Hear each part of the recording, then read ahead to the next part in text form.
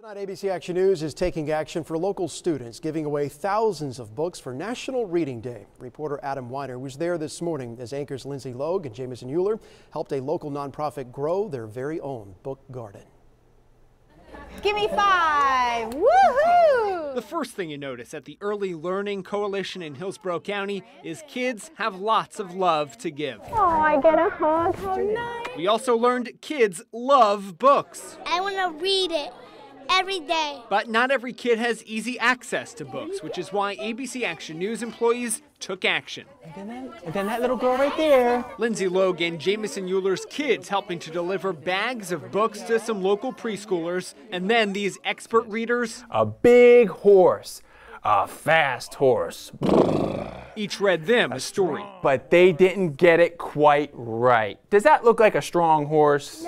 No. With a matching donation from the Scripps Howard Foundation, ABC Action News raised $8,400 to buy 3,400 books. Would anyone else like a donut?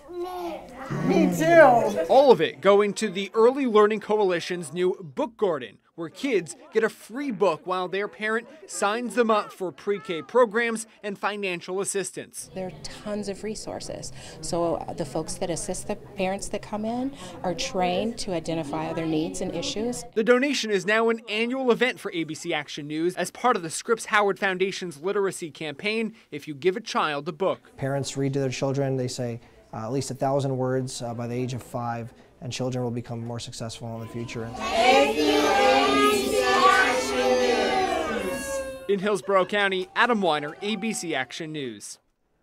It really does make a huge difference, and we're happy to report tonight that since last January, our employees here at ABC Action News have donated more than $10,000 to buy children's books for underserved kids in our area. With the help from our parent company and the Scripps Howard Foundation, our television stations across the country have distributed more than 100,000 books through the Give a Child book campaign.